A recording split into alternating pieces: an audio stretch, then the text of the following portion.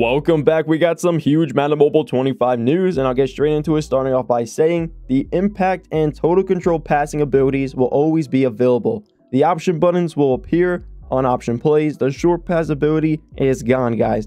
Okay, short pass ability is gone. The play style, like the playbook, is not gone. Okay, now the abilities of run, long pass, and spread are in the game instead of you just going into your My Team and selecting a play style coach. Now they're just in the game as abilities, as a feature for gameplay, which is fantastic, and it's better off. Now you can use your impact for run, and then you have two play styles now. Obviously, you got lateral in there. Short pass is gone. That ability will not be a thing, obviously. And then, you know, we'll have the playbook still.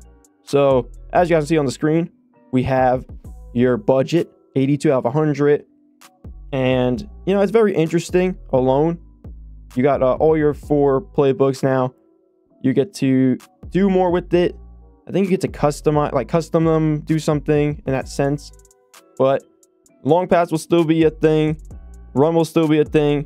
And spread will still be a thing as abilities. They'll all be a thing in general as playbooks. But yeah, no play styles. Okay? No play styles for Madden Mobile 25.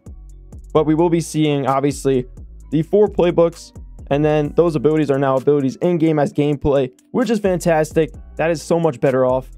And yeah, that's going to do it for this. I hope you guys did enjoy it. Make sure you drop a like down below if you haven't already. Can't wait for this in the game.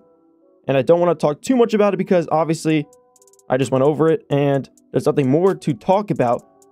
The only thing we need to know now is when the game launches on August 8th and we play it for ourselves. Because I just said everything we needed to know. And now we gotta just wait for it to come. I hope you guys did enjoy, and I'll catch you guys in the next one. Peace.